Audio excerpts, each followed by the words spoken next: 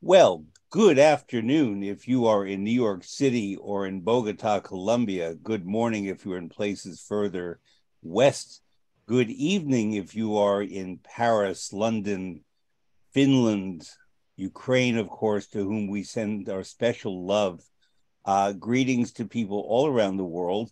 Welcome to Fred Plotkin on Fridays on Adagio, the place where classical music happens. As you well know by now, Adagio is a video and audio streaming platform dedicated to supporting artists and to making classical music and opera available to fans all around the world. My guests today are two gentlemen who are brothers who I've wanted to have on for quite a long time. I admire them. Listeners know, regular listeners know that I don't have people on if I don't admire them, unless I really have to tear into them. But these two fellows I admire a lot. They are David Salazar and Francisco Salazar. And just so people can tell them apart, David, raise your hand. Francisco, raise your hand. Good, thank you. They are the co-creators of a fantastic website called Operawire, which really covers the opera world more than any single newspaper does. There are opera magazines, of course, such as Opera News and Opera in the UK and Das Opernglas, for whom I write, and Opera International, and many others. But they are print magazines that come out and have criticism. They have an online presence. But David and Francisco have created Operawire, which really covers breaking news when it happens. They just told me this morning that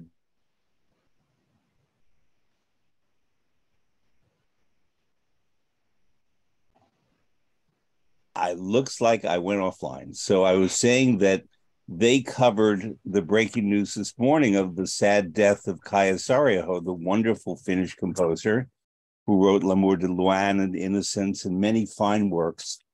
And but that's the point, is that they covered the news as news, not just as opinion and not just to reflect what may have happened in opera houses around the world, but what's happening in the opera world right now.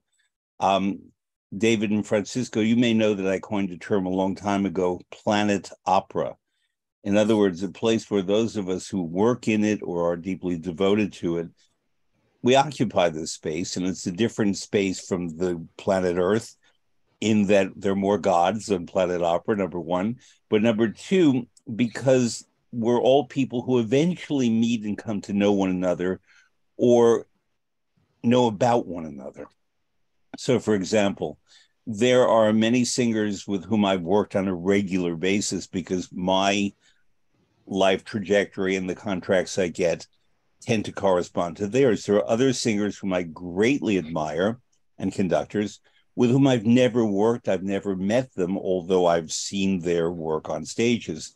Similarly, they sometimes tell me that, they would like to work with me and they know me and have seen my stuff, but have never met me. Where you guys enter all this is that you are actually covering this. And so my first questions are a couple. Number one, I know that Francisco is 34 and David is 35. And you divided the work so that David is editor-in-chief and Francisco is publisher. Who's the boss? I mean, look, to be honest with you, I think that those titles are kind of, I think they're more symbolic, because I think that in the reality is that my brother and I, we kind of just divide and conquer, but we both, play off each other. We both have individual strengths. We both have, things that we know we can work on better. There's things that he's more interested in covering than I am, and vice versa. Mm-hmm. So, there are certain things that I've kind of taken control of, and there's things that he's taking control of.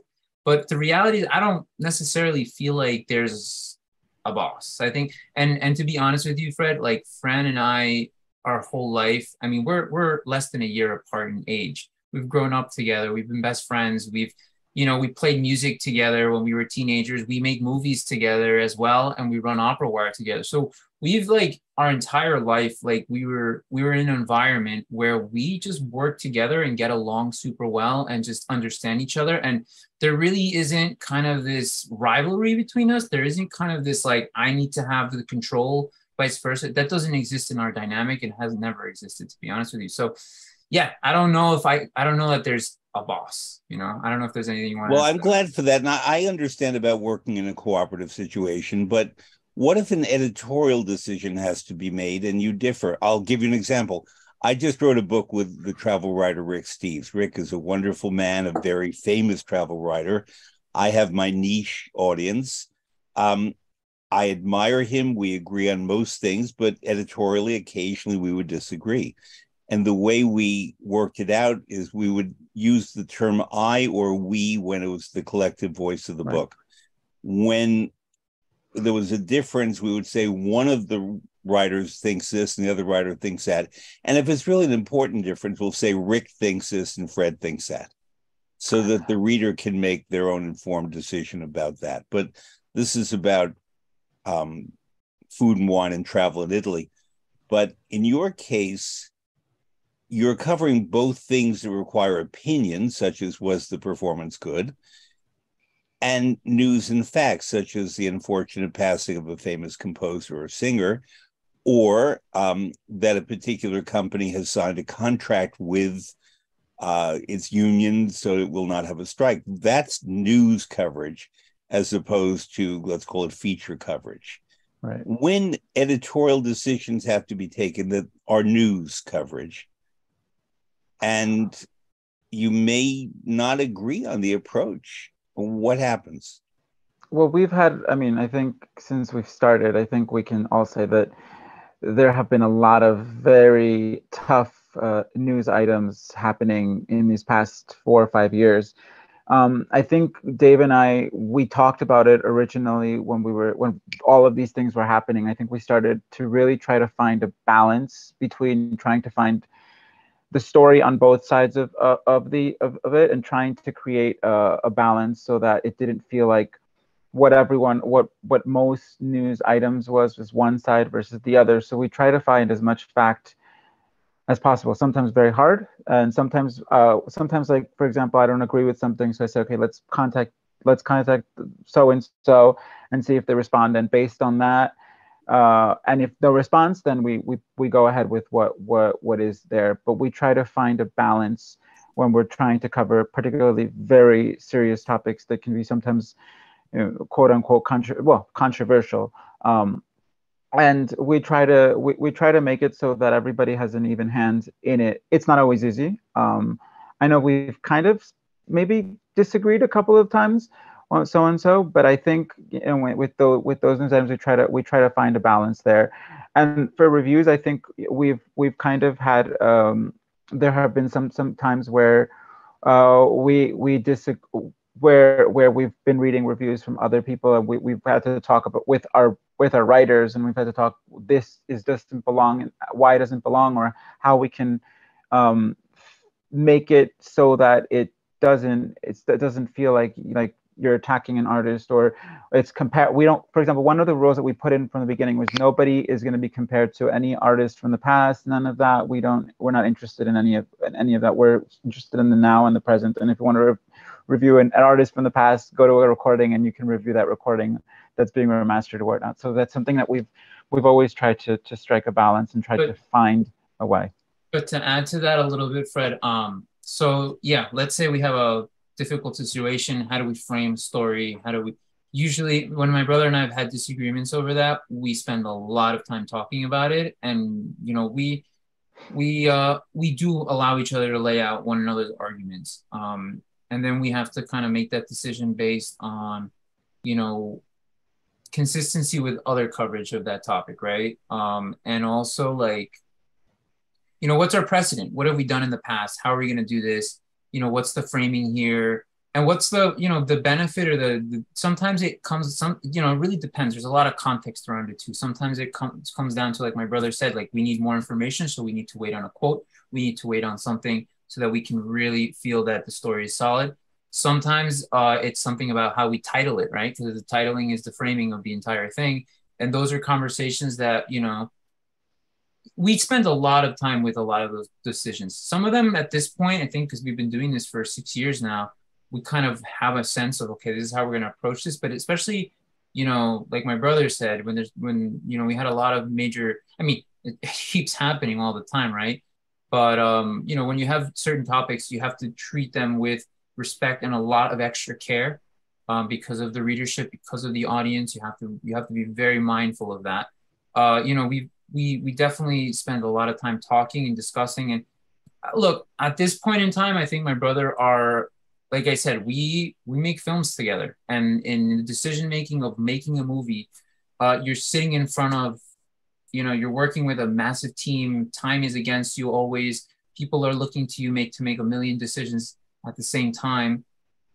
Usually we bounce off each other, and we will discuss what works, what makes sense, what doesn't make sense. And I know it's a cliche, but usually between our dynamic, the best idea wins, or in this case, in the case of editorial, the most logical and respectful and careful one usually wins out as well. I also think at this point we're also very, you know, we try to, like I said, we try to be unbiased to everything that we write, and we also know that no matter what we write, how the decision that we make, we also know not everybody's going to be happy with that decision. So we try to make the best decision for what works for our company, who we are, and what we've done by now. And if something and if it doesn't make people happy, we know very well, because our audience has grown very big, that it's impossible to make everybody happy. And in the opera world, everyone has diverse opinions anyways, right? Of course. No. So both of you and I are speaking in a very specific context, which is to say that we are in the New York City area. And I believe one of you, or maybe both of you, went to journalism school. I went to journalism school. Yes. My background is in opera and the arts. When I say background, I mean my undergraduate studies and most of my working career. I made the decision a very long time ago that with very few exceptions, I would not write reviews, because I cannot be expected to review someone I've worked with or may work with or never worked with, when I would say that this artist maybe should not sing Mimi anymore because she's 72 years old or whatever. But I don't even want my mindset to be in that vein. So that's a choice I made. I'm not saying that you should make it, but my question is the following. Given that we live in the New York area and went to American journalism schools, we were trained in a certain kind of concept of objectivity, of news coverage, about checking facts, having sources, not being a website that, or a print publication that engages in gossip or slander. Different nations have different laws. Because we are New York based, I for Adagio, which is a German company, you for Operawire, which I assume is an American company. When things are digital, they go all around the world.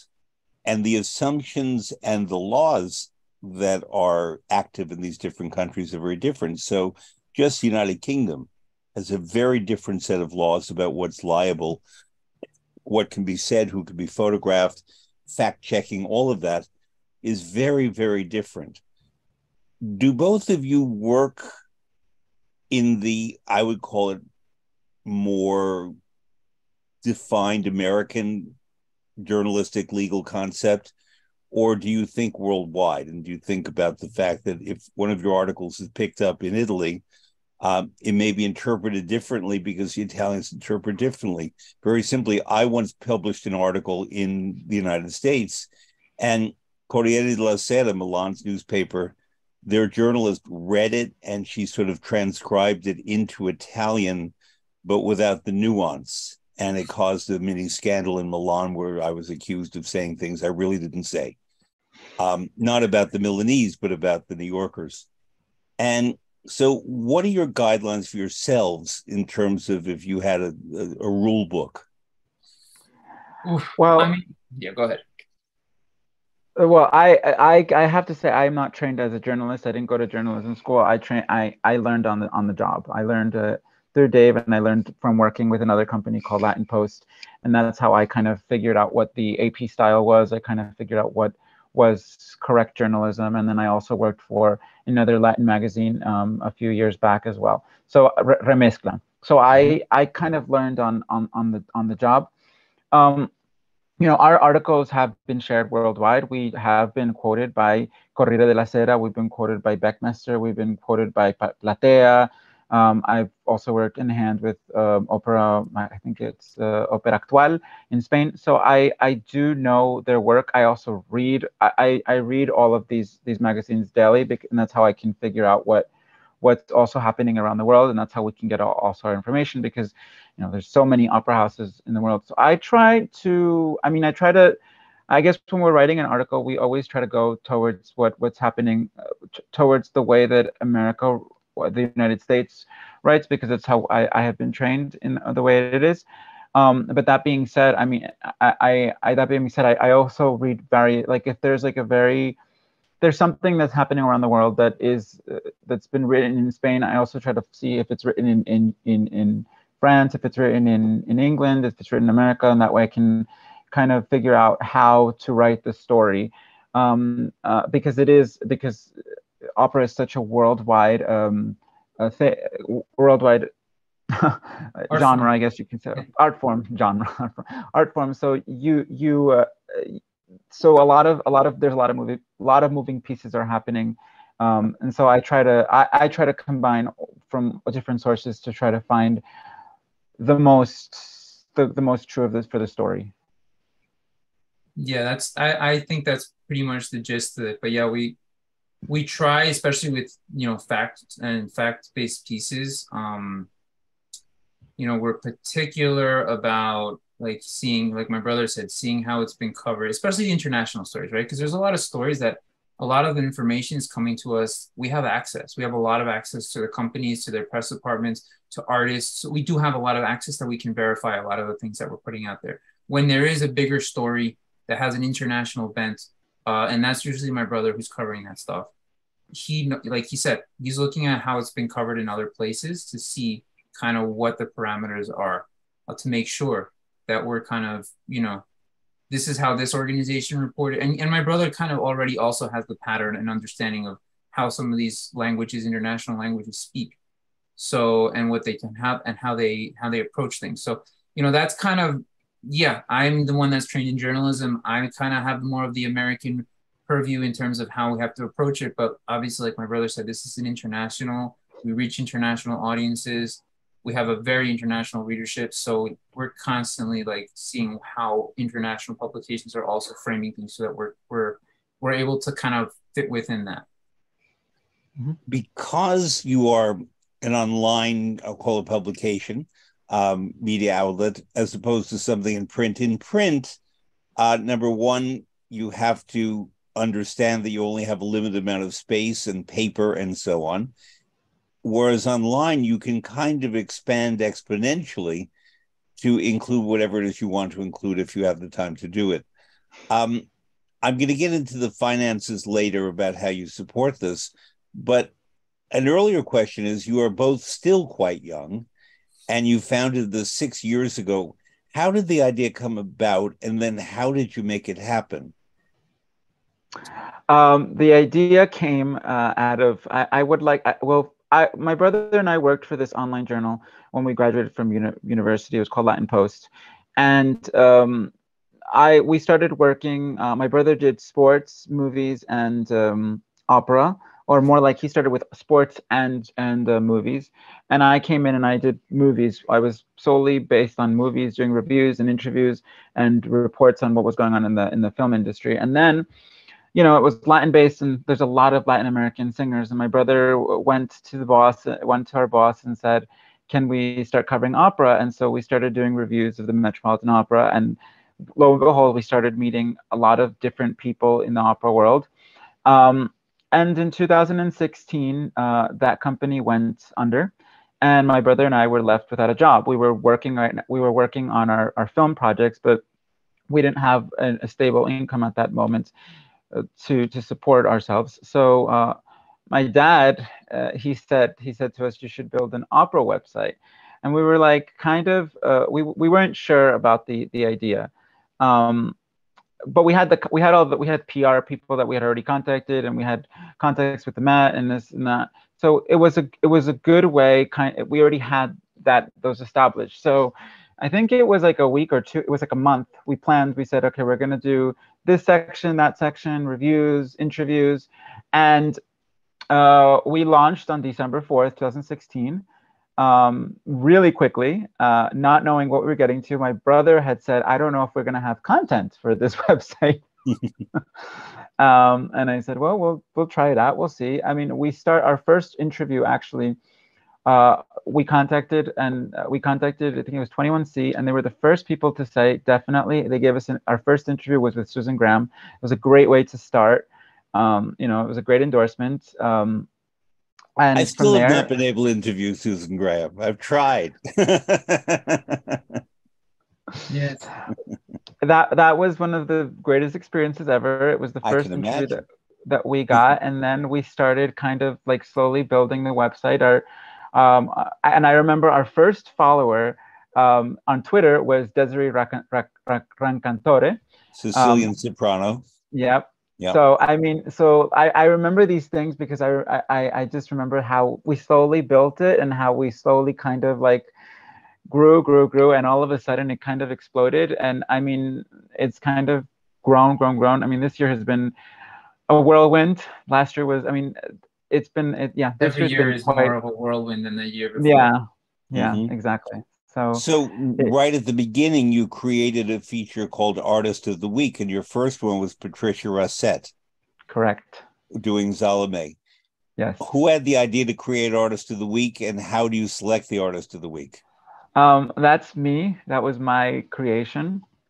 I look at what's going. I look at what's going on in the world, and I kind of like try to select based on like role debuts or house debuts. It was an idea to spotlight an artist. Patricia Rosset obviously was well known back then. It's kind of like to spotlight an artist who was like kind of a rising star, but we've also done like big stars, and it's kind of like gotten to a point where I select based on like a role debut, a house debut, something important for that singer.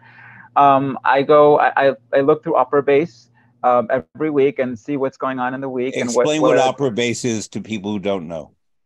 Dave can explain. Sure. Opera Base is a database that kind of encapsulates most of the art, or basically all of the art. I don't know if all of the artists, but most of the artists in the opera world, opera companies, and just kind of lets you. It's a nice database for letting you know what they've done, what they're doing, what companies are scheduled to present. I mean, it is really, really excellent, kind of just to get a sense of what artists have done or what they're doing. It's a fantastic database. And how was the name Operawire chosen? I have a paper actually where we have a bunch of names that we had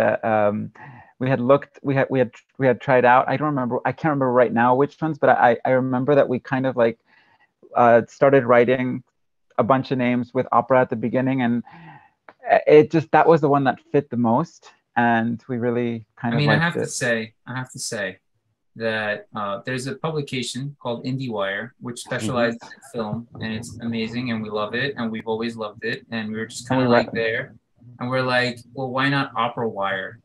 Does that exist? And we didn't see anything called Operawire online, so we were like, well, why not? It kind of has a nice sound to it, So yeah, I mean, I'm not gonna lie, we kind of took it. We're inspired by something that we really love, which is the film website IndieWire. So yeah. So the next question is logistical. You were in your 20s. You were brothers. You were well-presented, well-spoken, well-credentialed. But you were kind of new. And when I met you guys probably 5 years ago, I'm friendly and welcoming and not particularly competitive. So I just tried to make you at home on Planet Opera. But not everyone does that. And there are a lot of people in our particular plantation on the planet who are very hostile and competitive and not necessarily welcoming. Some are welcoming. And how did you professionally gain a toehold? And how did you start, for example, getting opera companies to put you on their lists? Because press releases, I understand. So when recently Gustavo Dudamel left the Paris Opera, I'm sure at the same moment you and I got the same announcement in French and in English. But that's different from every person who fancies him or herself or themselves as an opera writer and has a website or has a blog, thinks that they're entitled to get seats at the Paris Opera, the Metropolitan Opera, or La Scala automatically. There is that difference. And you fellows, I see you at the opera, so I know that you are attending and admitted and so forth.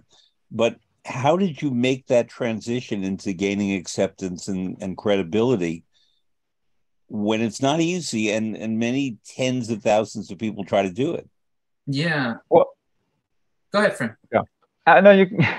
Well, I mean, like I was saying before, we had already the contact. We had done reviews for our early publication, Latin Post. Dave had started those reviews, so those the press office already had known us. We had done interviews with singers like Aileen Perez, and I had done an interview with Anita Rashvilishvili. We had done interviews with a lot of big stars at the publication. So they already knew who we were, kind of. So we weren't necessarily quote unquote new. The publication was new, so we had to break in with something big. Our first review was a recording of Manon Lescaut. Our first interview was with Susan Graham. We were lucky enough that Lenny Studios was also very welcoming to us, and that Lenny Studio, which has a connection to Adagio, just in full disclosure. Yes. Okay. They were also very, very gracious with us. We were able to also do an interview with Brian Jade at that moment, and they also kind of gave us a lot of our firsts. And we also looked outside. I remember I did 2 interviews with Amore Opera, and our goal was also to bring smaller opera companies in, so that we could also bring in that group of people and not necessarily say, okay, we're only going to do this. Spotlight a more diverse group of opera companies. And I think that's in many ways, like when you go after the big fish, like the Met, Chicago, San Francisco, Paris, London, whatever, like, I'm not going to say that it was easy with those. The Met, we were already there. I think with some of the other companies, at the beginning, some of them were skeptical, I'm not gonna lie, especially in Europe, because you're 2 American guys writing this publication. It's a different environment, it's a different publication situation there too, right? Because in the US, it's there are a lot of publications, but I think in Europe there's kind of a bigger volume or much more recognized publications. So for us, I think going more into the indie opera scene, kind of the more grassroots approach, that brought in a lot of, I think that kind of helped us grow a lot more than I anticipated, because like my brother said, I had no idea that existed. Like I had no idea that we're going to have enough content to supply a week, worth of readership. I didn't think that was going to be possible, because I didn't really realize that there was so much opera happening around us. So when suddenly we start seeing this, now those companies, we start making those connections, and those are the first companies that are like, hey, like, here's some press releases. Can you interview this artist? Can you come and attend these performances? And initially, like, we're kind of building. We have a lot of time. We don't there's not a lot happening for us. So we were able to kind of bring in those companies, and that gave us the ability to like build and to grow. And that way it kind of opened doors to other venues. Other ways, suddenly I could go to the Paris Opera and say, hey, listen, this is who I am. This is what I've reviewed. Here's some, clips of what I've done. Here's Operawire, and this is what we've done, and this is our readership, and these are our numbers. And then suddenly those opera companies are like, oh, welcome, come. But yeah, it was a gradual process. But there's also a lot of people. I realize there's a lot of because you're right. We do live on Planet Opera, but Planet Opera is very isolated from the rest of the planet in many respects, and a lot of the opera companies really do want people to know more about Planet Opera. And so they're looking for a publication to kind of help them do that. So So I just thought of a question that I've never thought about before. I've been saying Planet Opera for decades. I wonder if Planet Opera has moons. I mean, no. We don't have to answer that now. Yeah. Francisco, you mentioned two names, and since you mentioned them and I didn't know you were going to do that, I'm going to pick up on them. Eileen Perez and Brian Jade, the soprano and a tenor. Many Adagio listeners know that one component of Adagio is interactive education. Mm-hmm. And right now I'm teaching a course on Puccini that I began yesterday with a wonderful musicologist director named Vivian Hewitt, who lives in Lucca and has devoted her life to Puccini. And next week, I have Eileen Perez and Brian Jade will be talking about Bohème, Tosca, and Madame Butterfly. And people who want to sign up for this can participate and interact with me and with the artists. It will be at 2 p.m. next Thursday, the 8th. So that's 8 p.m. in Lucca, Italy. And you go to idagio.com. Anyway, that's a little commercial because you said those names. But one of the many things I find impressive about Operawire is that simultaneously on a page, you'll see the latest announcement from Opera in the Ozarks, which is sort of Missouri, Arkansas. And then right next to that, an announcement of something in Japan. And right next to that, an announcement of something happening in a small company in Poland. And I've used your search engine, which works very well. I'm very impressed with that search engine. But let's say that someone in Poland wants to look up what's on in Poland. Would they enter Poland or opera? Have you made that work so that people can find, you know, if they're in Arkansas, they may not want to know what's playing in Poland at the moment, and vice versa? I mean, we have a tag system. I'm not quite sure. I mean, that's a great question and something to consider for sure, actually, as we continue to build. Yeah, I'm not sure. I think mainly the tag system has kind of been very, very geared toward, you know, opera-specific topics or tags, right? Like names of composers, names of operas, companies themselves, you know, specific artist names. So I think that, but actually, you know, like, I think that you just gave me a really good idea for how we need to kind of move forward with some things. Because, yeah, I don't know specifically if the way our engine or the way that we've built the engine with the tags, if country specific or city specific things. I think some of the bigger cities, yes, but I think that country wise, maybe we could probably, that's an area for improvement. So thank you. Okay, sure. So on your web page, which is a very clean, visible web page, which is also a very nice thing. That's Lenny Studio, by the way. Oh, good. It says Operawire, and then it says news, indie opera, reviews, interviews, special features, opera wiki, opera quiz. And then among the special features are Artist of the Week. And this week it's Elsa Vandenhaver, the wonderful South African soprano. On this day, opera meets film and puzzles. And that's a lot to maintain. Yeah. How do you two, I mean, literally, physically, in terms of time, in terms of energy, you are a two-man team. I know that you farm out articles to writers, but you still are basically publisher and editor-in-chief. So a couple of those things, like you pointed out, some of them, unfortunately, we just haven't been able to maintain long term. Like the opera, like the quizzes in the games, unfortunately, as fun as they are, they also take up time to do. Yeah. So that's something that we've kind of put on the back burner for the moment, because a lot of the other content and other responsibilities with the publication have just really taken over our lives.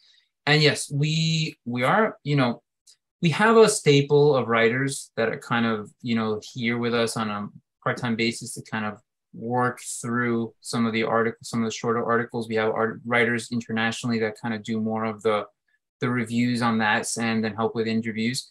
But yeah, I mean, my brother and I, it is a really daunting task, and it is very, very intense.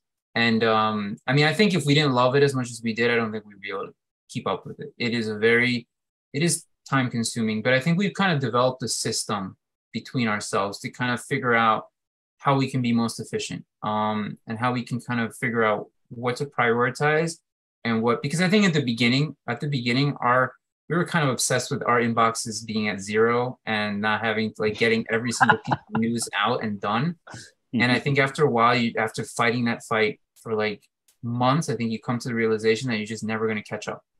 So I think it's just, we ourselves have had a lot of conversations about, how much, when it's okay to not have to just go constantly to that, to where are the limits, right? It's okay to have them. It's okay to understand them. It's okay to say, you know what, friend, like, today he was telling me there was like 5 companies announced their new seasons, and I have 2 season announcements in my inbox. That's 7. Throw me like 3 or 4, and I'll figure it out by the end of the weekend. But you have to kind of just figure out how you manage that workload, so that you don't burn yourself out, and so that it's still fun and exciting to make the discoveries, right? Because that's what it is. You're kind of discovering the opera world as the news rolls in. You're kind of discovering new things about new artists, about, I mean, that's where the magic is. And so I think for us, we've had to make some decisions about, like, for example, the opera meets film feature is something that I'm very passionate about. I'm a filmmaker. It's something that I started, and I did it on a weekly basis for a long time. But it was also really intense. It was also really hard to keep up. And so it came to a point where I started doing it only once a month. And now we have a writer that's specifically dedicated to that, because I just realized that I couldn't manage it anymore, and I had to put my focus on a lot of other things. So I have someone else that's super passionate about it. And once a month, he puts in an opera meets film feature that John Vandervert is the writer. And he's doing a really great job. And he brings a different perspective than I would. He's a musicologist, so he brings a very different approach to how film and music intertwine than me as a filmmaker would, right? But it's just about figuring out ways to kind of manage that, and figuring out what I can and what I can't do. Same with my brother, right? And so what we've realized, and like I said, the company's growing, and that's allowed us to kind of bring in people to be more fixtures of the organization and kind of help us and take on more responsibilities. And sometimes that means, okay, well, now, in the past, the Met has 25 operas in a season, and me and my brother would divide that between us, and we'd do all of them. Well, now I don't have to do that anymore. Now my brother and I can take 10 between us, and the other writers can take other stuff that we've covered in the past, and maybe also, because at the same time, the people that are doing this with us, they love opera. They're passionate about opera. For them, this is exciting to be able to go and cover a performance and write about it. So you also want to give them that experience, and that's I think what's been able to help us. As the company's been able to grow, we've been able to bring in a really cool team of people to kind of just help us build. Yes. Okay. Yeah. Go ahead. I think it's I mean, for example, like, I do the artist of the week weekly. There's been a couple of times that I miss because I'm doing, I don't know, I have a bunch of things that are just going on. But I try to spotlight a different artist every single week. Sometimes I've repeated, sometimes I've tried to keep it fresh. It's always interesting just to see what artists are doing and going to different houses and looking through. But like my brother was saying, like, this year I didn't do as many Met reviews, but I went to Parma. I went to the Teatro Regio di Parma, and I did the Verdi Festival. So that was a lot of fun. I'm going to Italy in a few weeks, and I'm going to go do 2 reviews there. So that's also kind of enjoyable and fun. And so we can give the rest, like, what other writers are interested in doing, then you give it to them. Like, I wanted to do, I don't know, it was a performance of, I wanted to do the review for L'Isir d'Amore, the second cast, but one of our writers wanted to do it. I said, go do it. I've already done one review, so you can go and enjoy yourself and go have fun. And I went to see it on my own. But it's just trying to balance and find balance in that. Obviously, there will always be some priorities. There will, unfortunately, there's always going to be a hierarchy of what you write about first and what you don't, and that's always going to be the bigger houses, the bigger stars. If there's something always happening with them, those will always take, I don't want to say priority, but they're always going to be what we write about first. I mean, like, look, Kaya Saraya's, the news about her today, that wasn't something that we knew we needed to get published as soon as possible, and that's, like I said, drop everything and go for that, and the stuff that you drop, we'll figure it out later, and we have to, you kind of have to, but sorry. But we try to cover, we try to be fair to everyone, and we try to give them as much, give the all of what they give us, we try to give them the fairness of having something out there for them, because it's important to show that there is a diversity in an opera, in regional, in the bigger, in the small, in the lesser known artists, but it's always important to give them the same exact importance as you do to the big stars, the big houses, because that's what we were built on. That's how we built the company.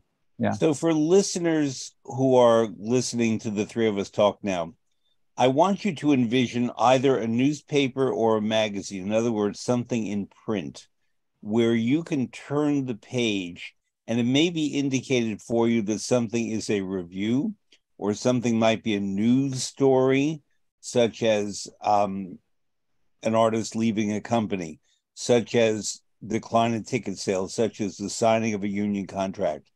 You listener can usually tell when it's an opinion and when it's not an opinion. On the screen, whether you're looking at your phone, whether you're looking at a computer, those distinctions are not always as immediate and recognizable, even if the people who run the website try to make that clear to you by having a column such as reviews or news. One of the challenges I faced, and you mentioned Eliseo d'Amore, so I'm going to address that.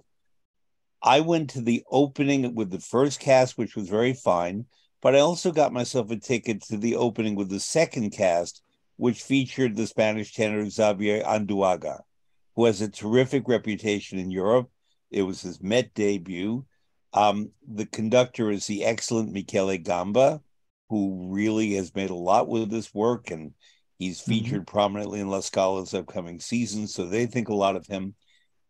I had every reason to believe that this was going to be a night that would attract audiences. So I was really disheartened when I sat down in my subscription seat and there were 7 people in my section, and I posted a picture of that on social media, not to attack the Met, because I love the Met and I love opera and I want it to thrive, but to ask rhetorically the question, why, when we have this major debut of a popular opera with an excellent conductor who has already been well reviewed and a wonderful cast around them, but specifically this debut, what's wrong with this picture? And I did that on social media. If I were to do it in one of my journalism outlets, I couldn't do it that way. I would have to posit the opinion about why, despite this excellent offering on the Met stage, that the audience seems not to be there.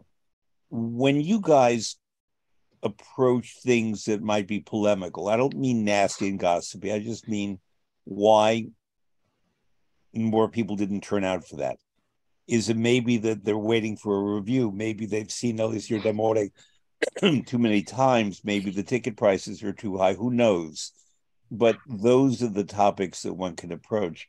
When you fellows do this on Operawire, sorry, how do you make the distinction so that the reader will understand its news, its opinion, its coverage, its perhaps polemics? How do you do that? Well, I did an editorial just a year ago. It was very kind of polemic editorial, and I wrote immediately, it's an editorial. We wrote immediately, it's an editorial, and I wrote, this is an opinion piece, and that was something that was important. I mean, we have a writer also who right now is on a break, who also did her criticism on Fridays, and that was immediately known as an editorial. It was strictly opinion. It was never that. And review, every review has the title company year review, and from there, that's already strictly our opinion. That is how we feel. Anything else that is not an editorial or a review or an opinion is written as a straight article and always presented to it as a straight article. So and so has left the company. This is the statement of the company. This is what happened. Maybe this is what happened years ago, and this is how they attacked that same topic years ago. That's how we try to change it. I also did, I remember a few years ago, a series called March Madness, because they were showing Lucia. And I strictly had my opinion on what I thought Lucia was. I remember I got a lot of criticism over it, but that was strictly my opinion. It was my editorial opinions. It's like, for example, our listicle for the end of the year, our best artists of the year. Those are strictly Operawire's opinions on who we feel are. I think we try to introduce it as such too in the voice of the pieces. But yeah, like the topic that you brought up, I mean, there's many times where, you know, I've gone to the Met and there's an incredible cast and it's empty and it's, you know, it's sad. And I'll try and find a way to put it into the review just so people, you know, who read the review are understanding of what's going on, you know. Yeah, I think a review of Elisir d'Amore also said that at the end of the review, because our writer Logan Martel, he was also shocked to see the Met as well, that empty for those performances. And I went afterwards, and my performance is also equally. And I talked about it. I mean, you know, we talked about it, and we talked about it with Logan as well. How should we frame it? And it was just something that was important to mention, because, like, you know, I mean, for us, yeah, like an important debut like that, it was very shocking. But I mean, we try to frame it in review editorial type of way so that people know this is how we're framing it. Yep. So now I'm going to ask both of your opinions on something. It relates. Sure. Why? I mean, when I worked at the Met, and before that La Scala and other companies since then, in that era, yes, we had many famous stars who were stars and they had followings. There was also recording companies who would put out the recordings of these stars, and there were newspapers that covered every debut. So when Aprile Mille made a jump-in debut and was great, it was covered. It made the news. Nowadays, you don't see that as much in mainstream print media. And therefore, I think that there's less of a following of artists.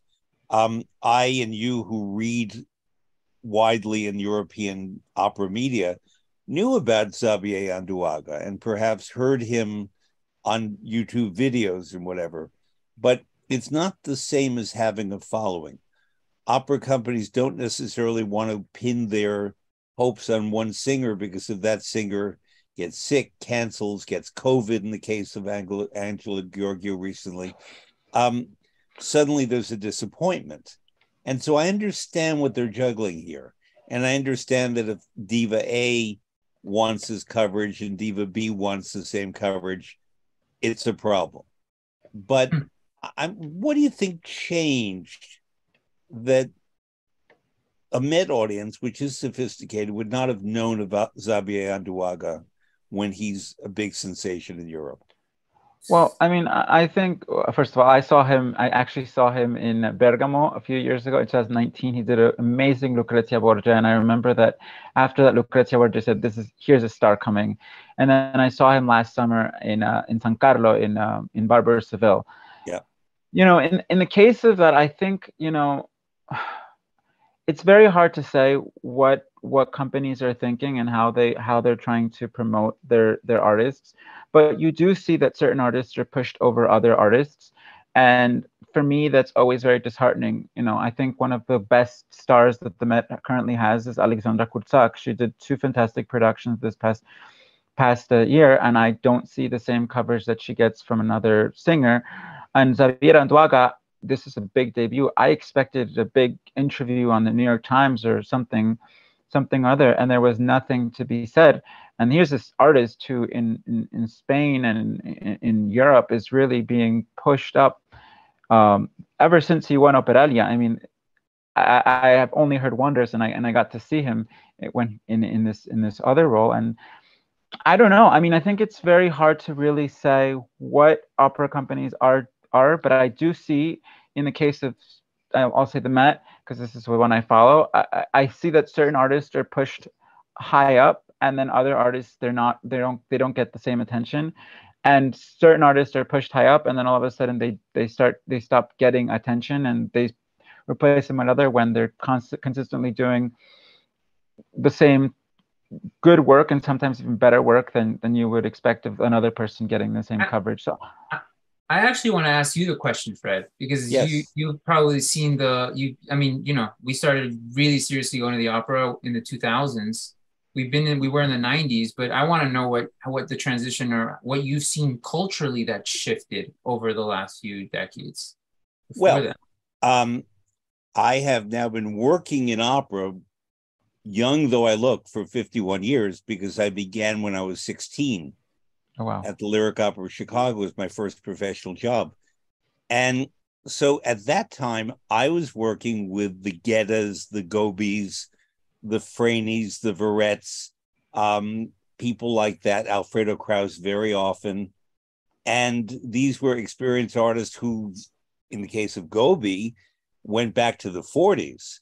And he was able to instill in me knowledge and experience and so on that I try to pass along now. Part of my job, and it will be part of your job as you get older, is this passing along of what we innately know and have learned.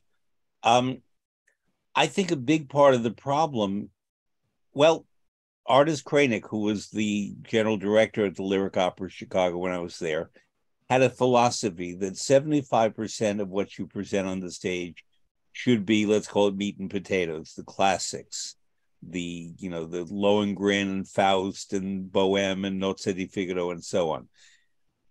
The other 25% should be divided. One of them should be a lesser known work ready for rediscovery, say Cherubini's Medea, and the other one should be a new opera. And she, at the very beginning, believed in new and contemporary opera when other companies in America, except for Houston, were really not promoting it that much. The Met has come a long way in terms of presenting contemporary opera, but now they're presenting a lot of it. And I don't think audiences want just that. And I'm not saying that they need to follow artists as 75-25. If they want to do 66-33, fine. But people who are new to opera don't only want contemporary opera. And they want to understand, I mean, if I'm learning to cook, I have to learn how to break an egg before I learn how to cook an egg. So you break the egg with Monteverdi and Handel and Mozart, and you learn the foundations of opera, whether you work in it or whether you're attending, whether you go twice a year, whether you go twice a week. And the result is that it becomes part of your life and your routine. The other thing that's a major difference is that there was the tradition of subscribing, that you had a preferred seat because tickets were hard to get. When I worked at the Met in the 80s, we would basically print our season program and just sell it. And subscribers would come and, yes, Wozzeck and Lulu may not be completely sold out, but if you had an important artist in one of those operas, Hildegard Behrens, let's say, in Wozzeck, that would bring in more people because it was Hildegard Behrens. And that's the other thing, that audiences, whether it's baseball, whether it's ballet, whether it's cinema, follow people who inspire them. And, if Christine Goerke or Carita Mattila or Bryn Tervel, just to name three, are appearing somewhere, I want to see them. Thomas Hampson, there's a number who I will go just because it is who they are and what they do, whether I know them personally or not. And yes, in that era, there was Pavarotti, Domingo, Carreras, Kraus, Vickers, just to name tenors, Bergonzi, were all appearing on the stages all the time. And that was just the first few names among the tenors. You had Verrett, Bunbury, Norman, Price, Arroyo, Milo, Takanoa, Sutherland, Gruberova, on and on and on and on and on.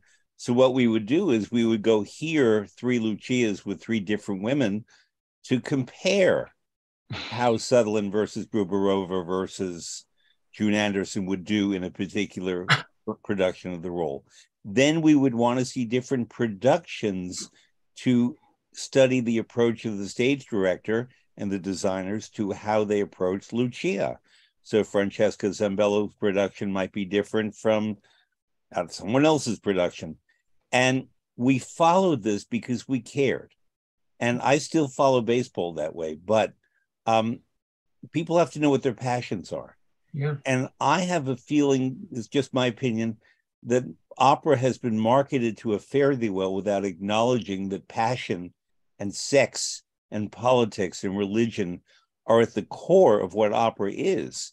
And if we try to erase that or neutralize it, or I'll get in trouble for this, make it politically correct to appeal to every single audience, you're neutralizing it. Part of what makes opera so important historically is that it has always been political and social and edgy and technologically in the vanguard. And you want that. You want to be a part of that. And if you happen to agree or disagree on a topic with your friend, with your opera-going friend, with your work colleague, it doesn't mean that you hate each other.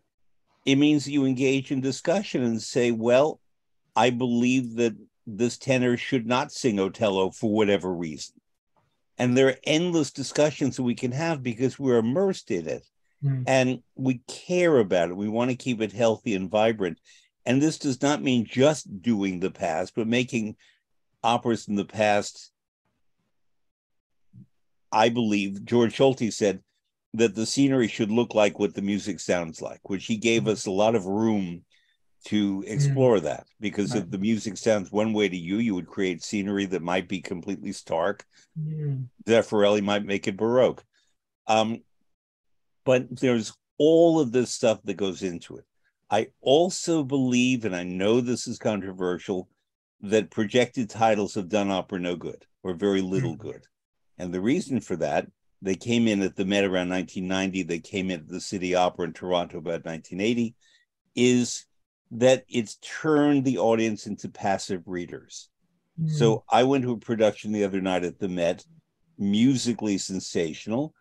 I'll say it, The Flying Dutchman. Yes. That relies on people reading and not really listening and not engaging in the action. So therefore, the people kind of stood on the stage, or they made gestures that really didn't make sense. You had fabulous singers and actors on that stage that night. They were, I mean, Elsa van den Haver, and I cannot pronounce his name, Thomas Konishevsky, but he's amazing.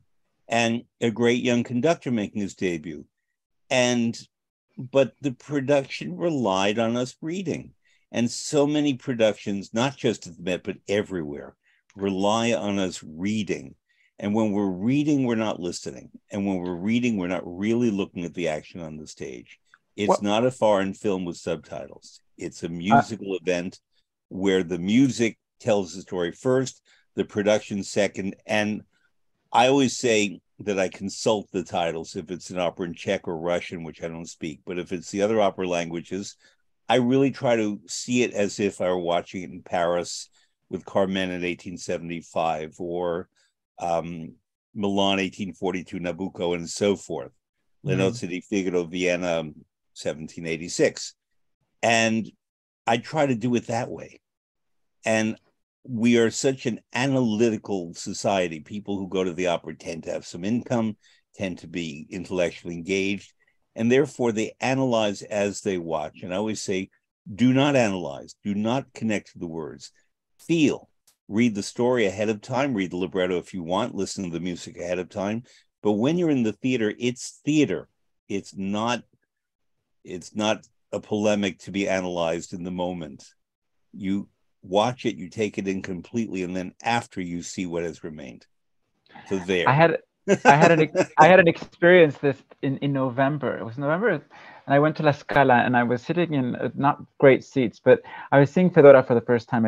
I never heard a single thing, and I remember just watching just reading the summary before, and then I just watched the production, and I was just blown away. I mean, the production was okay; it wasn't great, but I was just blown away by the singing and by the storytelling of the singers. And that for me that's kind of like what I remember going to the opera for the first time. And so so when I'm approaching a new work, I try not to read the subtitles. I just try to watch what I'm watching and listen and experience the music, because otherwise I'm either reading or listening to the music, and I can't do both. I'm going to push back a little bit. I am going to be the one to push back a little bit. No, I understand where you're coming from, Fred, and personally, I agree. But just thinking about, why I do think that the idea is to engage a wider range of audience, right? You want to bring new people to the opera, and a lot of those people, might not speak those languages. And yeah, of course, you want them to be in there, you want them to feel, but without the context, and if they don't have it in the moment, they're trying to understand it. I think that the subtitles can be a good guide to kind of keep people engaged, right, with the story that's playing on stage. I do agree 100% that a lot of productions, especially at the Met, because I think in Europe there's a different movement in terms of that very idea where forget the subtitles, just watch the stage, right? So you're now in that case, you're watching instead of listening. You're engaged, you're trained to watch and forget about the subtitles and just watch the story that the director has decided to tell you. In a lot of opera companies, not all of them, but a lot of European opera companies, you see that. Here at the Met, what's happened is that you're right, a lot of the productions are so reliant on the subtitles that the directors don't really do much with staging. And the characters, like in The Flying Dutchman, which is one of my, one of the things that was very bothersome to me as an audience member is that, yeah, the characters feel one-dimensional. The characters feel just stale. The staging is static. And a lot of opportunities that could have been explored dramatically, emotionally, physically, visually are not taken advantage of. But at the same time, I do realize that, and I say this because I've also had experience with people going to the opera with people that have never been to the opera. And of course, they're blown away by the sonic experience of it, because I think that's what really gets people that have never gone to the opera, and especially at the Met. But at the same time, I do know that those people, for them, it was very helpful to be able to understand what they were watching. Because I think some people, and again, this also comes to our cultural thing where our attention spans are so small now because we're used to kind of immediacy, and opera takes its time. Music takes its time to develop. Once the initial power of the sound, after a while, some of the people, they need context for that. Otherwise, for them, it's just they don't. And again, when you have a production that's not really doing much for you, yeah, you need something to kind of help you stay in the moment and to kind of understand what it is you're listening to, right? Because and also depends on an opera to opera basis, right? To some operas with the melodic qualities that that stuff might jump at you, but if it's something a little more complex like Wozzeck or Lulu, if you don't know German, then yeah, you're gonna need something to kind of help you. And you're not an expert in atonal 12-tone music. You need kind of something that you don't have to be an expert. You have to be open. You have to be non-judgmental. I'm going to push back just a little bit. Sure. In ancient times, which is to say 1975, I was a kid. But I mean, I was going to opera early. I was already working in opera. We didn't have titles. And what we were trained to do and always did was, if the opera began at 8 o'clock, we didn't arrive at 7:55 and run to the bathroom. We arrived at 7:30. We were handed the program. We read the notes. We read the synopsis of the first act. That's all we needed, because the storytelling was, if the production was good, effective that way. But the storytelling is first in the music.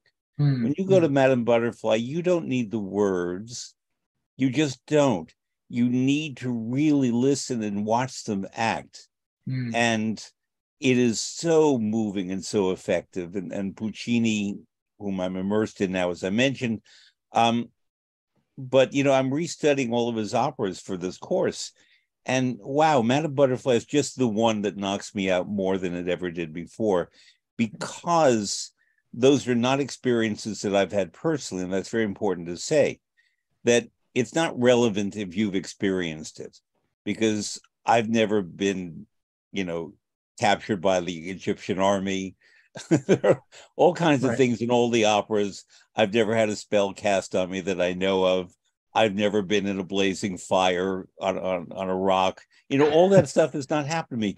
But the humanity of the characters and their experiences are what we connect to. And the way we do that is first by knowing what's basically happening, not the dialogue. It's not a play, but then having the composer. I always say the composer read the libretto, and he or she then created music that takes the words much further than the words themselves could ever go. So if you limit yourself to the words rather than the storytelling and the music plus the storytelling on the stage, you're operating on a low burner. And I do want to add one more thing that you were saying is that when I take someone new to the opera, the first thing I say, especially at the Met, is, they're not amplified. What you're going to hear is natural sound, because listeners elsewhere, we're not being chauvinistic New Yorkers, but the Met does have better acoustics. And it's just a phenomenal experience going to opera at the Met and hearing the orchestra and the chorus and the singers. I'm not saying that other theaters don't have good acoustics. It is something remarkable to hear, like the other night, the Flying Dutchman at the Met. On musical terms, it was fabulous. And therefore, just sitting, being immersed in that for 2.5 hours, I'm getting goosebumps as I say it, hearing these great, passionate singers with this excellent orchestra and chorus, and a new young conductor who was making a splashy debut. Thomas, how do you pronounce his last name? Two guys. Who is going now to conduct The Ring in place of Barenboim, and who's taking over Frankfurt Opera. And, we want to follow people like that. Yeah. And so the other debut conductor this year was Michele Gamba, who did all these fantastic things with Elisir d'Amore that we think we know that opera until we really listen. And then we realize what a masterpiece it is, and not just a simple rustic comedy. And we want to actively listen. We want to actively engage. This is something that opera asks of us to do, but nothing about the current opera-going experience for the unprepared encourages them to do that. I agree. And, you guys are young fellows, and I've seen you respond at the opera. I was sitting next to one of you recently. I could tell how into it you were. Because the Zauberflöte, right? Yeah. Yes, exactly. Yeah.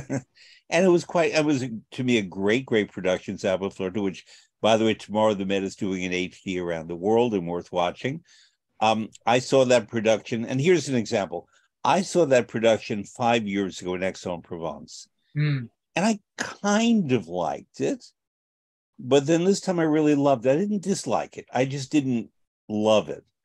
This time I really loved it. And yes, changes were made, and yes, it was more indoors, and yes, it was a different cast, and yes, the World Cup was not being played the same day with France in the final, and there were all kinds of conditions that were happening 5 years ago.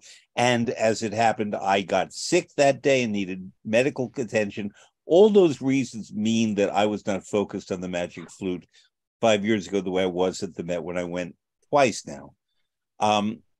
And this is another thing. We keep going back to operas that we love or think we know to learn more about them and more about ourselves. Just the fact you were mentioning Fedora before, to me, Umberto Giordano, the composer, is one of the great undervalued composers. And I completely respond to his music. Fedora, the story is nothing much. Andrea Chenier is terrific. Siberia, a little-known opera, is terrific. And it's kind of like if we read Edith Wharton and we like Ethan Frome, then we want to read The Age of Innocence and other books. We go from one output to the next of the same author. Yeah. Opera is a lifetime passion. It's not something that we do twice a year on Friday nights for a hot date. We can do that, but if we're on a hot date to see Bohème and then Mimi dies, it's kind of like, it's a downer. I do want to add something about, discovering and rediscovering classics in music. I think one of the things that has really fascinated me a lot about festivals, like going to Parma, going to the Donizetti Festival, and even what Riccardo Chailly has been doing at the La Scala, is rediscovering some of the classic masterworks. And when I say rediscovering, it's not just showing the same editions that we see. It's, I don't know, I saw the original Simon Boccanegra, which I had never heard in my entire life. I didn't really love it, but but after seeing it, I said, oh my God, now I can appreciate what Verdi did afterwards and all of his revisions, because Verdi I now and know. Boito. Verdi and Boite, yeah. Because the 1881 edition of the council chamber scene is what really made that opera a masterpiece. Yeah. So I can now appreciate what they did. But I think one of the things that I've always missed, and I think lack at the Met, for example, seeing Elisir d'Amore, I say, you're going to do a new production. Perfect. Let's do a new production. So when we do that new production, let's rediscover the score as well, not just rediscover what we're putting on stage. Let's do a critical edition of L'Elisir d'Amore, because what's the difference between 10 minutes cut, then adding those 10 minutes in? Because as you said, for me, when I hear Donizetti opera, whether it's Lucia, whether it's Elisir d'Amore, which is Lucrezia Borgia, Bel Canto's written off as just vocal fireworks, but it's not. For me, Donizetti is not vocal fireworks. For me, Donizetti is powerful and is as dramatic as Verdi in many cases. I just heard that Lucia that they did at La Scala, and I was so happy that they got rid of the cadenza. I was so happy. I said, we don't need it. It's not necessary. The music is there. And I'll never forget going to one Lucia performance. It was in 2009, and it was the Trepco. Did not hit the high E flat. Nobody applauded. I said, what? Like, you're not listening to the music. You're only listening to vocal fireworks. For me, rediscovering the music is going to the core of the score. I don't care if I see another new production. I want to hear the music. And when I heard that they were bringing the critical edition of Lucia at the Met here, and they were going to show it on display and blah blah blah, and Riccardo Frizza, who is an incredible Donizetti composer, a conductor, I thought, he's going to bring the critical edition to the Met. And when I heard what they did, I said, well, I mean, I would have preferred to hear the critical edition than watch this, because I got nothing from what I saw. There was no rediscovering of music. It was just the same old that we were seeing there. The same with the 5-act Don Carlo version. I wanted to see the 5 acts. I wanted to discover new music. The French version. And with the French version, I didn't want, I'm not interested in, for me, the music is at the core. And when you're doing a new production, that should be the first and foremost, not what you're seeing on stage. And that's how I think you also bring a new audience.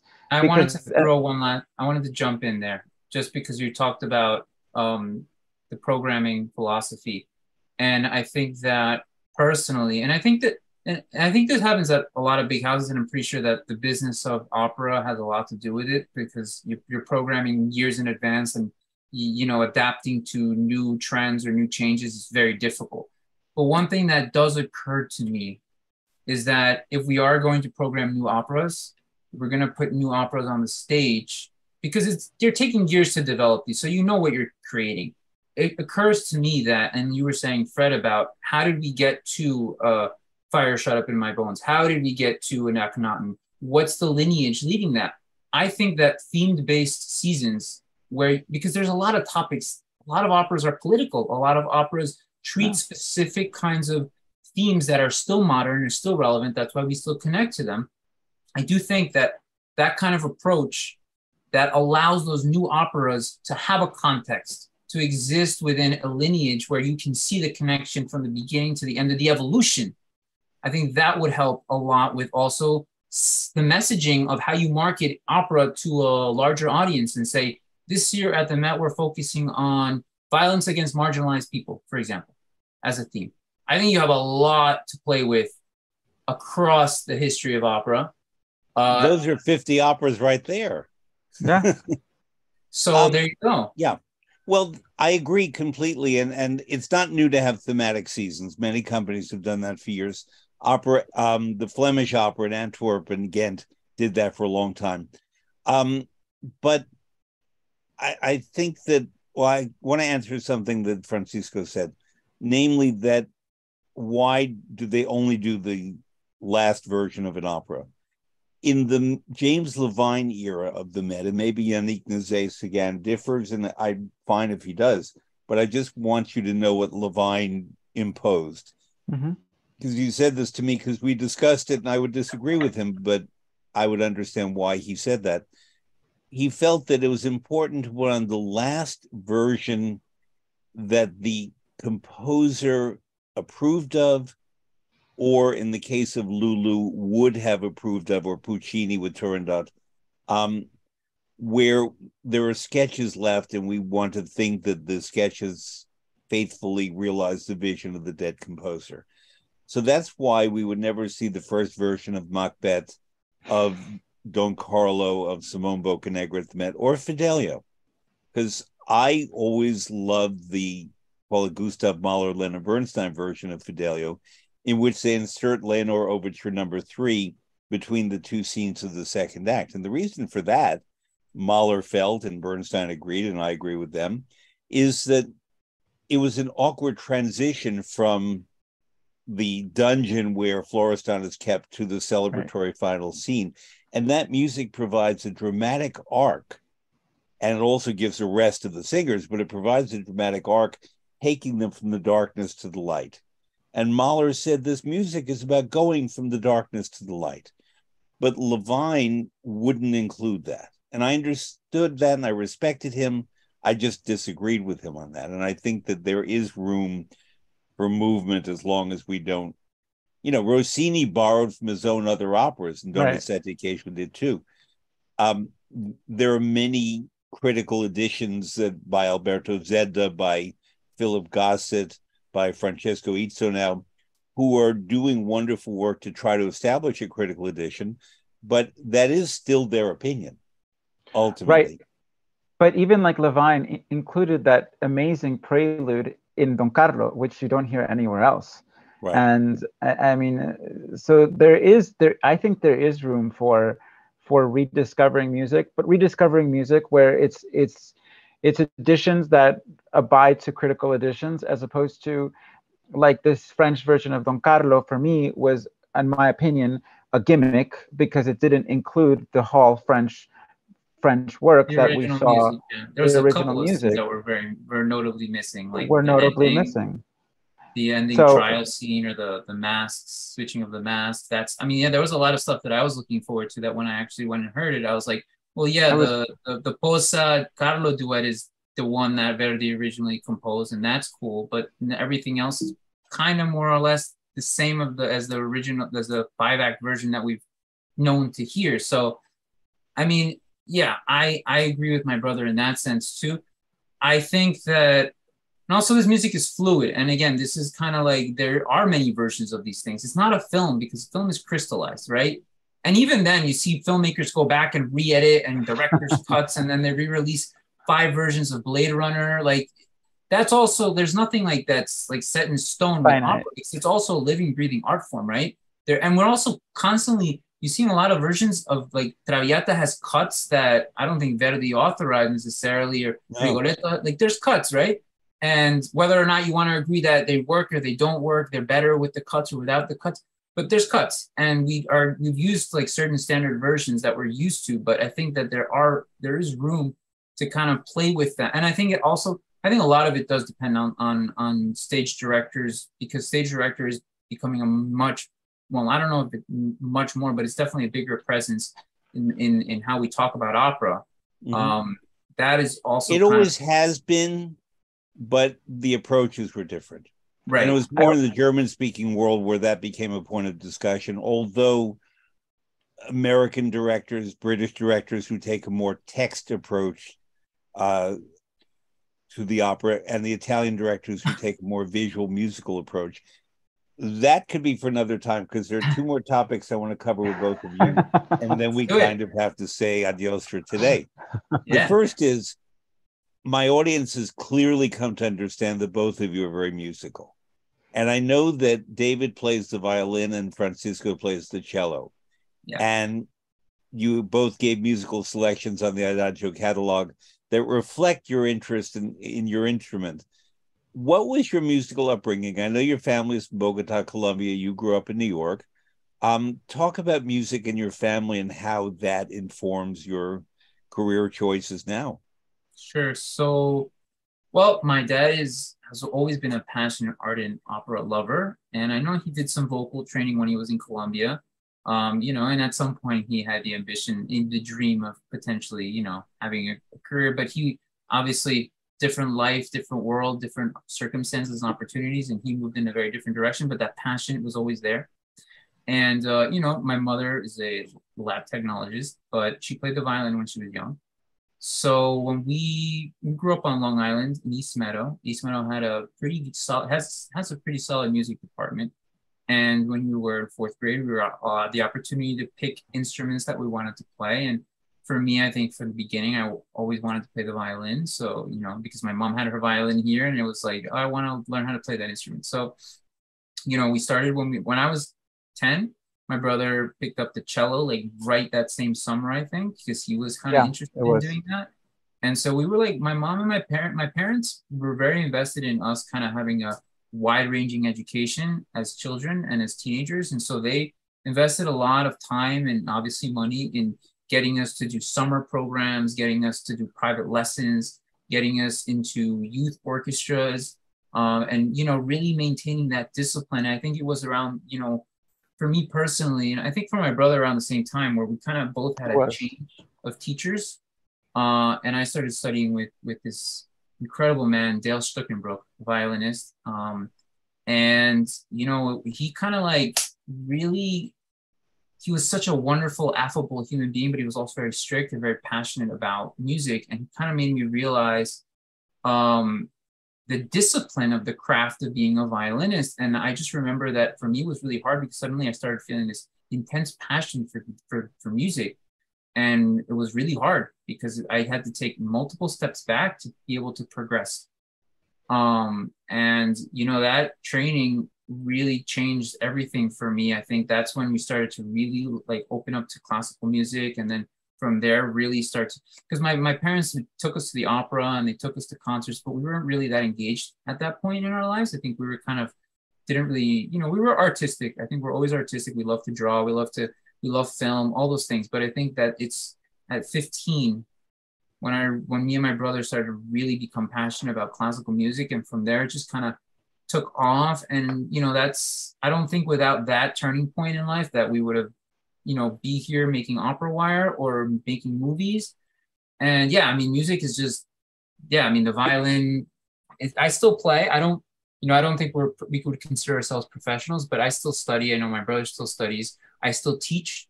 I have a couple of violin students that I still teach on a regular basis. So it's still very much a part of my life. You know, and I, like I said, I still study. And I had a performance a couple of weeks back. So, you know, I'm always open to those opportunities, but yeah. Good. Yeah, I mean, for me, I had two teachers before my my last teacher. The first two teachers, one of them was my middle school teacher, and he kind of taught me. And then I got another private teacher, and she was good, but I didn't feel like I was really getting or advancing to what I actually needed to do. I felt like I was being left behind compared to all of the other students that she had, and so I went one day and we like started looking for teachers, and we got one teacher. His name is George Janivker, a Russian. He was the principal cellist of the St. Petersburg Philharmonic back in the day, and he studied with Rostropovich. And I mean, this guy came and literally transformed my whole experience. One of the strictest people I know, but it was absolutely incredible because I got to really train in a way that I got to train really intensely. And, you know, as I started to develop I also got to see this person who was really strict at the beginning also kind of become a much more like a friend, like a mentor, more than a teacher. So, I mean, that for me was where I kind of grew much more in my cello studies. Mm-hmm. So the other question is, I was going to ask it earlier, but we got in a different direction. You founded Operawire at the very end of 2016. So let's say it began in 2017. 3 years later, the world was hit by a pandemic, including opera. And you had been on a path of covering all this activity and getting yourself known and accredited and so forth. I know some of what you did was you did a whole series of opera in the time of COVID. I was one of the people you featured. And what happened when suddenly all the curtains came down at once, but you still had a publication you wanted to produce that was relevant to what was going on? I mean, it's crazy. Go ahead, Fran. I was in Colombia, and my brother and I, I was in Colombia March 12th. I'll never forget March 12th. We had a bunch of things that we were supposed to do with different opera companies lined up, and my brother calls me. This happened. This canceled. This got, and I remember I was devastated. I told David, I said, "What are we gonna do?" But you know, in the meantime, let's continue announcing that this company is closing. This company is closing. It was crazy. I mean, I'll never forget March 12th, 13th. Those days were very difficult times. And then they started announcing the streams. And so we started getting a lot of different things to cover and to work. And so all of a sudden, we had never seen traffic like we did during that time period.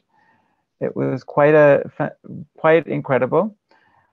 And then we also had the fortune of also working alongside the Dallas Opera with their Dallas Opera TV. I'll let Dave talk about that. Yeah, I mean, yeah, the pivot was kind of we kind of just did it in the moment because, like I said, I had no idea what was going to happen. I was like, you know, we had a lot of advertising things in play with a lot of companies, and suddenly it was like, yeah, we can't do that anymore because we're not going to have performances. So, you know, this was literally the force majeure clause in every contract, right? Mm-hmm. And so suddenly, my brother was like, we're just gonna see how long we can hold out, and then we'll see what happens. You know, there's not much you can control in that moment. I think all of us were just feeling that same level of powerlessness. And then then the company started pivoting to digital performances and digital things, and I mean, we pivoted it too, and it kind of kept us going for that extensive period of time while opera companies started to reopen. And I mean, yeah, it probably was not the most exciting period for opera, like people, the opera world, but for us, there was an audience that suddenly craved that and craved information about where they could watch opera. Because I think also what ends up happening is when you're in the real world, like out and about, going to opera, going to theaters, you know where to look for these things. Suddenly, all of that's gone. Where do you go? Where is it? What's going on? What isn't going on? How much is out there, right? I think that's what a lot of people started to realize, and that's where it's kind of like, you know, talk about traffic numbers and audience, building audience. We built a lot of audience during that time because I think a lot of people started to discover things that they didn't know existed before that, just because we were discovering a bunch of things that we didn't know that existed. But yeah, I mean, opera companies pivoted, we pivoted, and that kept us going. And I mean, I'm happy to say that, you know, for us personally, because I also don't want to minimize the fact that the pandemic was very traumatic for the whole entire planet. Right. But for us personally, it kind of did help us build a new audience that we've continued to cultivate and grow since, now that the opera is back in person. So, yeah. Well, I mean, also the other thing that we did during the pandemic was we also looked at how companies and singers were reacting to what was going on around the world. So, I mean, you had the George Floyd protests that were going on around the world. So for us, it was really important to also have those conversations with a lot of artists, as they were also having on their own programs on social media. So it was important to also create and build a conversation around what was going on around the world, and how opera companies were also deciding that they were going to change the way that they were going to approach certain things. So for us, how the world was changing was we were also trying to find a balance with also the opera world, because the opera world is it can be a planet, a bubble, but it also lives in the real world, and what happens in the real world affects that. So for us, it was incredibly important to see, and we were also like seeing how what companies were doing. Some of them were creating virtual performances, so that was a way of also getting that. I mean, we have to be grateful that you know, Jennifer Rowley also, we worked with her also on some of her master classes. Yeah. Mm-hmm. And she gave us the opportunity to also you know, teach a master class on how to film auditions, because Dave was also filming auditions with his wife, and so we were also constantly doing that. So, you know, we were able to create a base and an audience, and we were also able to, you know, find what was going on and try to work around with what was going on in the world. As you know, I created this program as a response to the pandemic. I was at Covent Garden. I was working in London on March 8th. I'd just been at Fidelio, Lisa Davidson, Jonas Kaufman, and then suddenly everything locked down. I came back to New York on March 8th of 2020, and Adagio was sort of finding itself what to do in the pandemic. I was not part of it yet. Thomas Hampson was beginning a program called Tom on Tuesdays, and I heard the alliteration. I said, if he could do Tom on Tuesdays, I could do Fred on Fridays. And it was born on April 24th of 2020. And every Friday since then, with the help mostly of my wonderful engineer, Johan, who's listening in, but other wonderful engineers as well, this program has gone on. And you guys were among the first to cover it. And along with Fran Marshall, who wrote the article. And I was very impressed, frankly, that you picked up on it so quickly, because I was not advertising. I began April 24th, and I think my birthday is May 10th. I think just before my birthday, you already had an article. And that struck me that someone, despite all of the, the pandemic, was on top of things enough to have noticed. And so that is why, in my informed opinion, Operawire has become very successful, because you have the musical preparation, the intelligence, the journalistic background, the news sense, but also the ethics. You're not gossipy, you're not mean, but also you fact check your work. And that is why, in my opinion, Operawire has continued to thrive and grow. And I commend both of you for it. I'm very proud to know you both, you young fellows, and you have a great future in this art form, whatever you want to do. Thank you both very much for joining me today. Thank you very much. And readers should look for Operawire, WIRE.com, and it's worth the time. Thank you all very much. Thank you so much. Thank you for the opportunity, and thank you for having us. Sure. Thank you very much, Brett.